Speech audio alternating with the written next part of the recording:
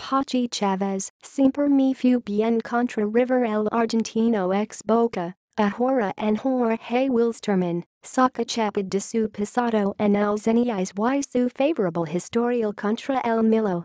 La pica entre River y Boca se traslada a todos los partidos, o al menos eso es lo que hizo Cristian Chávez, exjugador del Xeneize que esta noche enfrentará al Millonario con la camiseta de Jorge Wilstermann por el duelo de ida de cuartos de final de la Copa Libertadores.